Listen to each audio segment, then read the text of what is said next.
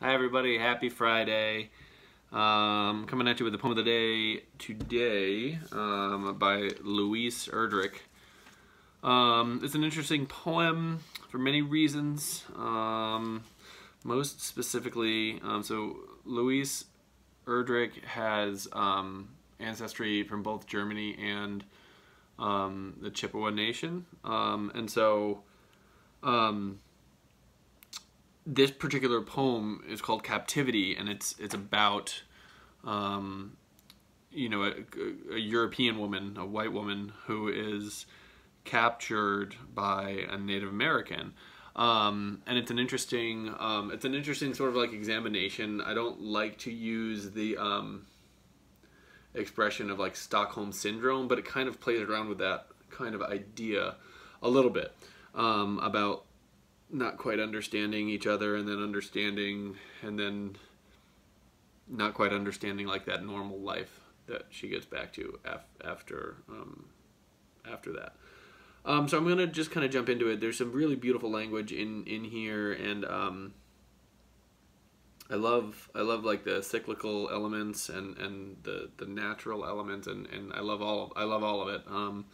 So this is a really beautiful poem. It starts with an inscription that I'll read. So this is Captivity by Louise Erdrich.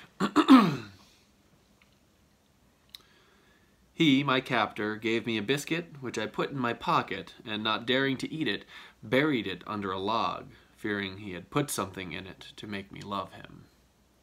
From the narrative of the captivity of Mrs. Mary Rowlandson, who was taken prisoner by the Wampanoag when Lancaster, Massachusetts was destroyed in the year 1676. The stream was swift, and so cold I thought I would be sliced in two. But he dragged me from the flood by the ends of my hair. I had grown to recognize his face. I could distinguish it from the others. There were times I feared I understood his language, which was not human, and I knelt to pray for strength. We were pursued, by God's agents or pitch devils I did not know, only that we must march. Their guns were loaded with swan shot. I could not suckle, and my child's wail put them in danger. He had a woman with teeth black and glittering. She fed the child milk of acorns. The forest closed. The light deepened. I told myself that I would starve before I took food from his hands, but I did not starve. One night, he killed a deer with a young one in her and gave me to eat of the fawn. It was so tender, the bones like the stems of flowers, that I followed where he took me. The night was thick. He cut the cord that bound me to the tree. After that, the birds mocked. Shadows gaped and roared, and the trees flung down their sharpened lashes. He did not notice God's wrath. God blasted fire from half-buried stumps. I hid my face in my dress, fearing he would burn us all, but this too passed. Rescued, I see no truth in things. My husband drives a thick wedge through the earth, still it shuts to him year after year. My child is fed of the first wheat. I lay myself to sleep on a Holland-laced pillow bier. I lay to sleep. And in the dark I see myself as I was outside their circle. They knelt on deerskins, some with sticks, and he let his company in the noise until I could no longer bear the thought of how I was. I stripped a branch and struck the earth. In time, begging it to open, to admit me as he was, and feed me honey from the rock. I feel like I misread the last stanza a little bit, so I'm gonna do just the last stanza again, if that's okay.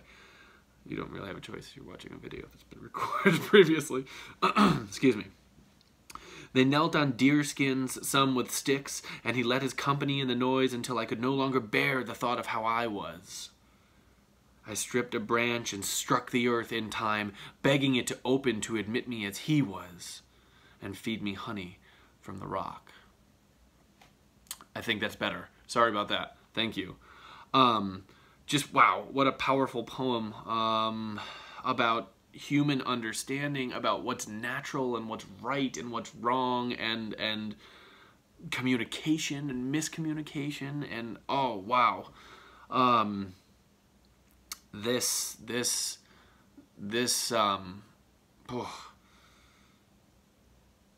poem is super powerful. Is really super powerful, and I'm yeah, I'm happy, I'm humbled to share it with you. So yeah, this is us going into the weekend. I hope that you have an excellent weekend lined up. I hope you can take a break from the abnormal everyday weekday stuff. And I hope you can take care of yourself and relax a little bit. So please try to do that. That would be good. All right, so take care of yourself, wash your hands, keep your distance, and you know, toss a mask on if you're going out. It's science, after all. All right, we'll see you tomorrow for another edition of the Poem of the Day. Take care, and yeah, talk to you next time.